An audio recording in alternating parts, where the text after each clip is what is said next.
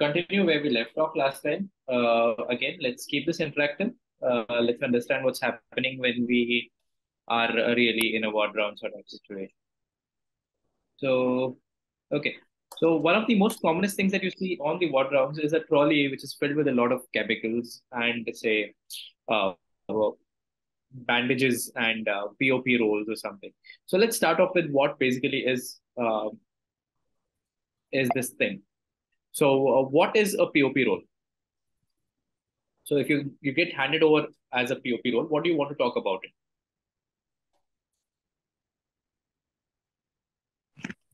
Sir, it's a plaster of Paris bandage. It Okay. contains calcium sulfate hemihydrate, Okay. and basically the calcium sulfate is embedded into the cotton bandage, and it becomes a plaster Okay. of Paris bandage. And it's a view.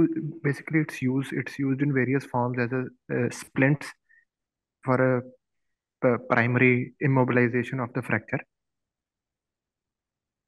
And on application with water, there is an exothermic reaction. The calcium sulfate hemihydrate becomes bihydrate. 2H2O gets added to it. Great. So what type of reaction is this? It's an exothermic reaction, sir. Okay. So these are the things which basically people ask or people expect out of you when you are given this particular POP role. Okay. Then again, of course, you can talk about the methods of application. It can either be used as a splint or it can be used as a cast.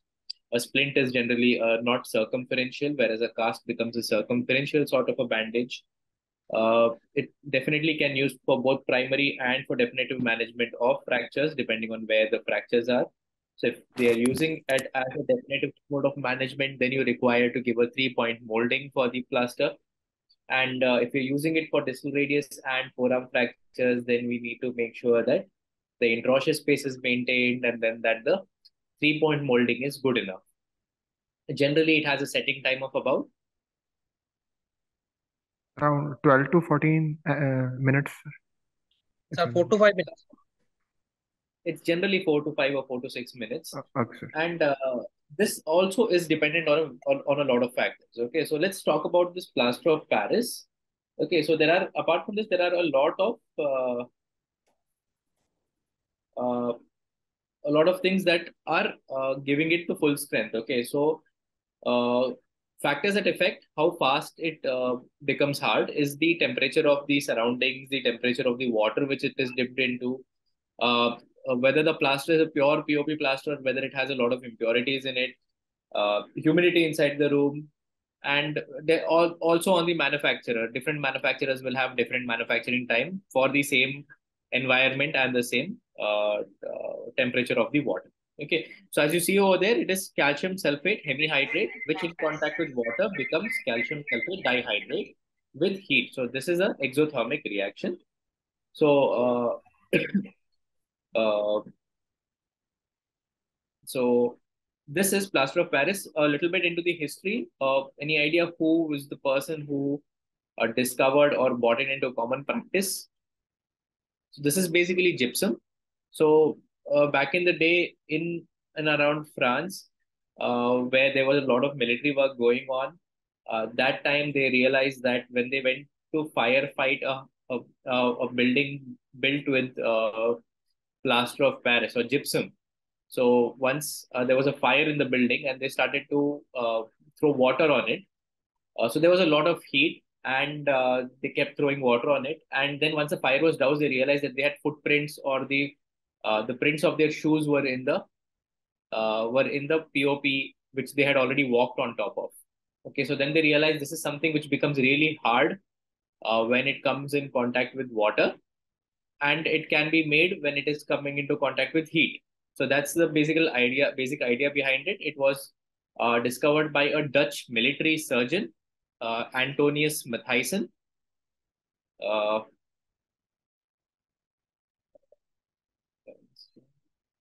so that's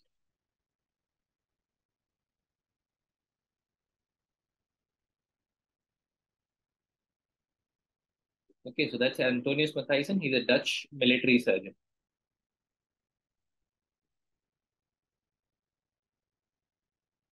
So apart from plaster of Paris, there are other casts which generally don't come in the ward rounds, but you have to know that there are newer types of plaster of Paris substitutes. Okay, so the commoner ones are the fiberglass plasters. The advantages of a fiberglass plaster is that it is lightweight, it is strong, it is porous, and it is durable. And nowadays, we have gone as far as making waterproof fiberglass plasters or polyester plasters as well. Okay, so they're lightweight, strong, porous, durable, and they're also radiolucent. Okay, more radiolucent compared to the plaster of Paris plaster. They also come in different colors according to the whims and fancies of the patient or the surgeon. Okay, now coming to what is the functional position.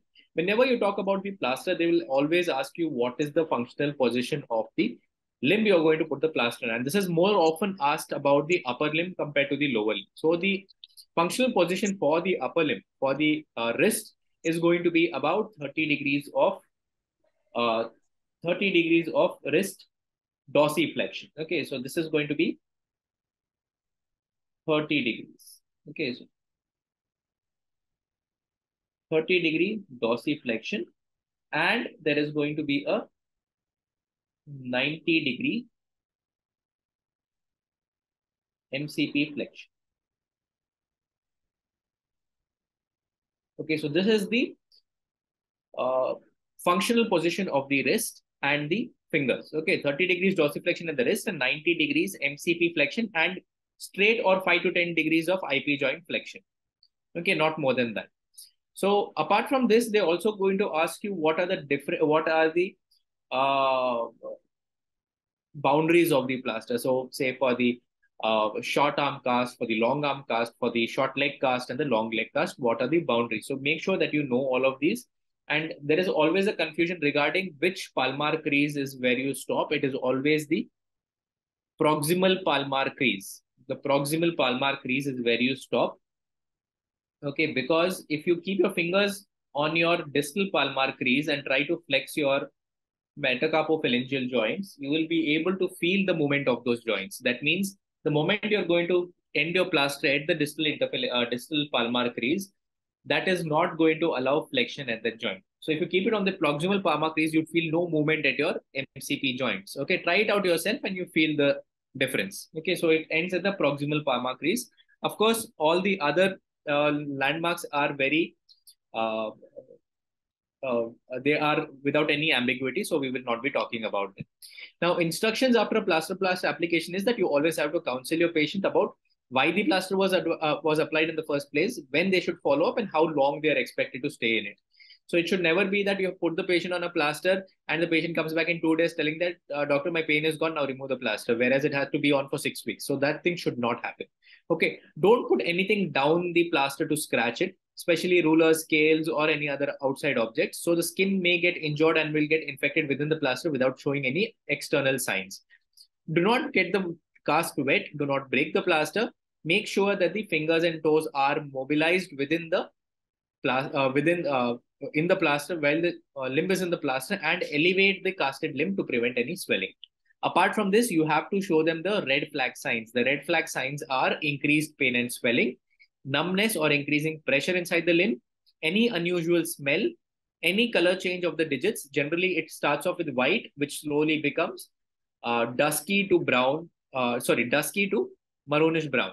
Okay, and then eventually, if the cast breaks off, please tell them to come back so that the plaster can be reapplied. Okay, so we are looking after vascular, we are looking at compartment syndrome and vascular compromise when we are talking about these things. Okay. So apart from that, we have a lot of chemicals. I think I will just go one step back and I will name the chemicals one by one. And please, you can come up and tell me what are the things that you generally see.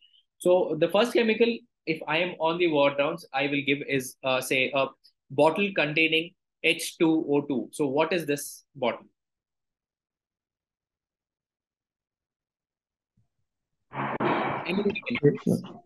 Hydrogen peroxide, sir. It's a bottle containing hydrogen peroxide. Sir, it is used as a de-sloughing agent, usually in infected wounds we can use, or in wounds containing slough we can use for And also it is used for chemical cauterization of vessels. Okay. And how does it act? What is the mechanism of action? Sir, there is a secretion of nascent oxygen, sir. Very good. Okay, so basically this is hydrogen peroxide. Hydrogen peroxide helps act as a desloughing agent by releasing nascent oxygen. It has a cleansing effect. It is not basically antibacterial or anything. It is basically only a cleansing effect. It froths and brings out the debris from the wound. Okay. If since there is nascent oxygen which is being released, it works against anaerobic organism because the anaerobes get killed with the help of any oxygen supply. It is used as a chemical cautery, as you already talked about, and it removes blood stains from the skin as well as the clothes. Okay. So next, I will be handing over a bottle of orange color liquid. Uh, it doesn't have any labels on it. It's yellowish to orange in color. Any ideas what it can be? Sir, Savlon. Okay. So what is the Savlon? What does it contain? Sir, cetrimide and chlorhexidine gluconate and Very alcohol, good. isopropyl alcohol, sir. Very good. Sir, its main effect is it acts as disinfectant agent, or we can use it as in cleansing agent also.